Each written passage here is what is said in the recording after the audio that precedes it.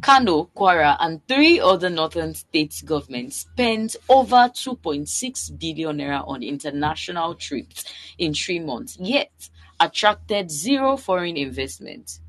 So findings by the Sahara reporters has revealed that five northern states in Nigeria spent a total sum of 2,657,945,861 naira between January and March 2024 on international trips without attracting any foreign investment. So the National Bureau of Statistics gave out a statistic 2 days ago that since the last 1 year, since the last 1 year that the President Bola Ahmed Tinubu's administration has come into power, only three states, with Lagos topping the list, got foreign investments, even though most of their FDIs dropped with a certain percentage.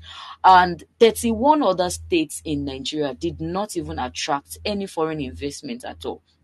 Out of all of these ula balloons, we still have some states going on international visiting, going on all of these international trips, yet they still did not attract any foreign investment. So here is the conversation we are looking at. And the states that are involved here include Kano State, Katsina State, and Borno State are part of the states that spent this amount of money on international trips without attracting any foreign investment. So I would like to hear your thoughts on this story, because what baffles me in this story is that first, as at the time they went on these foreign trips, it was at the time that the President Bola Ahmed Tinubu said that no minister or MDAs should go on any foreign trips as at this time. And according to the Minister of Finance, he was saying that if they didn't go on these foreign trips as at this time, that's between January and March, they are going to save about 10 billion naira for into the national treasury. So first, I see this governors violating what has been said by the federal government, that they could go on this foreign visiting. But now that it didn't attract any foreign investment, they've now come out to, findings have shown us that despite the amount spent, they didn't get to attract any foreign investment. So I want to hear your thoughts on the story. Should we call this an act of wastage, or try and luck? They've tried their luck. They thought they could get foreign investment, and at the end, they come back with nothing. Or what exactly should we attribute this to? Well, it's not wrong for us to call it waste. And why this waste has been going on, and it is possible, is because of one, there are resources. You see, in Nigeria we have resources. The problem we're having in Nigeria is lack of management of what we have. If they don't have this money, they won't be spending it. All right. Now, we talking about foreign investors. You don't beg people to come to your country to invest. Of course. They see the need to come.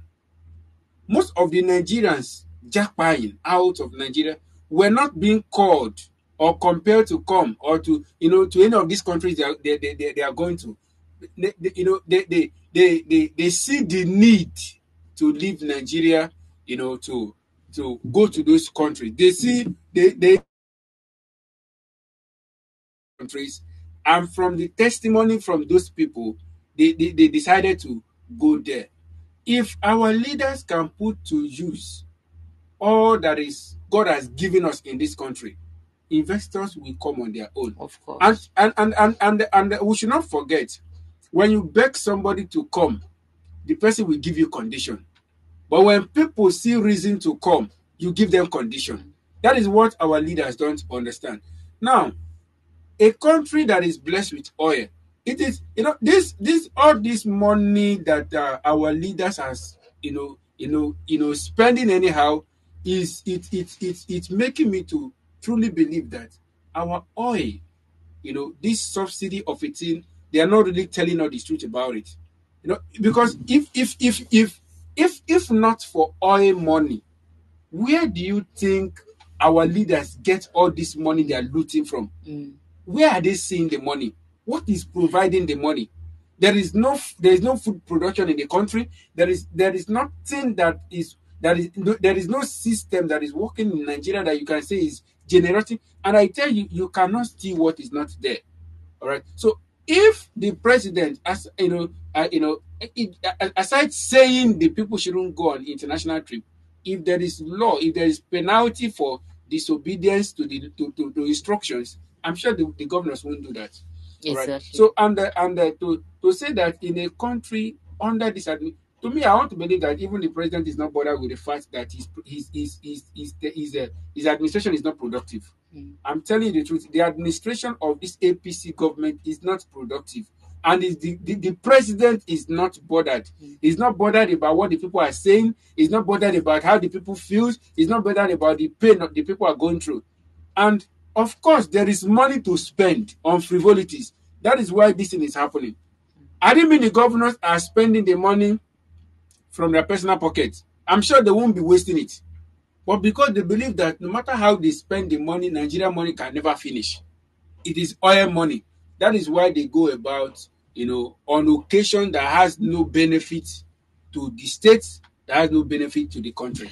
My concern is that earlier in March, about 10 northern governors, they flew to the US to learn how to protect their region. And quite a number of stories came out then that what is the need of, why can't you bring these people in to come and teach you? Okay. And they buttressed their reason for going that it is these people who asked us to come. They are sponsoring our trips and all of that. And the same northern governors, some of the Sokoto and Borno state governor are involved in that meeting. They were involved in that meeting. And, they have now come back again to say that, we've not been able to see how they implemented that meeting that they went for. And now, part of the reason why the Sokoto governor went on his own international trip was for training. And the question that comes to mind is that what training exactly? Because then they said the training was sponsored by the US government. So now that training, we know where the fund came from. So what training exactly did the Borno and the Sokoto state government went for this international trip for? That is one. Secondly is on the part of consequences. Obviously, there are no consequences for certain action in the country, because if there are consequences, these governors should not come back and still relax. Meanwhile, you are not attracting any. In fact, it is a dent on our image as a nation that you can go and enrich other people's economy, and nobody is deeming it fit to come into your own country to invest. And speaking in lieu of the National Bureau of Statistics, as of 2 days ago, the statistics that were released 2 days ago, that about 31 out of the 36 states we have in the country recorded zero direct investments. And it is a dent to our image as a country that there is really no reason why you have to stay in the country. There is what can we point at? What can we point at as the major thing that people want to come and invest in the country? There is nothing people are, because it is in this northern states that we see cases of insecurity the most. You see, so even if they have the resources, there is no security to cover them, and you are still spending more. A country where the governors, the senators are not patronizing their educational system, their health sectors, sometimes in this place we took a story of how Nigerians were restricted from buying from a Chinese, I think a Chinese store in Abuja. I think we took that story here. Now, because Nigerians want to, some people don't longer feel, the need to buy the Nigerian products anymore. Now, how do you attract foreign investors? Now we have Nigerian nurses and doctors working in other countries. All right. Now, how many foreign doctors do we have working in Nigeria? How many people do we have, foreign students we have in Nigeria. Right now, Nigeria is not seeing this thing as a problem. I'm talking about states not attracting foreign investors. How many foreign investors do we has the federal level attracted? The other time the presidency were talking about 200 Chinese companies. We don't know their name. We don't know what they are coming to produce. We don't know what they produce. All right. So the truth is that the problem is coming from the top. The presidency is not seeing this as a problem. All right. And I want to believe that this error, if not from the top, it wouldn't have become what it has been, what it is now in the country.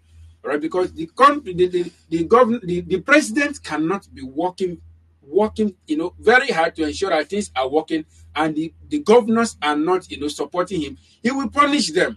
But because the presidency is not working towards that, so it is not a problem. They say where there is no law, there is no sin. But that is what is playing out. If the presidency is working on it and the governors are not working, it is easy for him to spot it out and discipline whoever is not complying. But in a situation whereby it's not coming from the top, there is nothing. They are not seeing it as a problem. And I keep on saying that because there is money on ground in this country. The problem we're having in Nigeria is not because there is no money, there is no resources. We have both the money, we have the resources also. So, but because of lack and bad management is the reason why once the money is there, nothing to carry out, nothing to be done with the money. You hear that sometimes in Nigeria, we hear snakes swallowing money. Sometimes we hear that lizards swallow money. Sometimes you hear that money was burnt in enough. Things that are not believable happens whenever it involves money in this country. Part of the many things that we can see that is causing this lack of investment is still come back to our economy.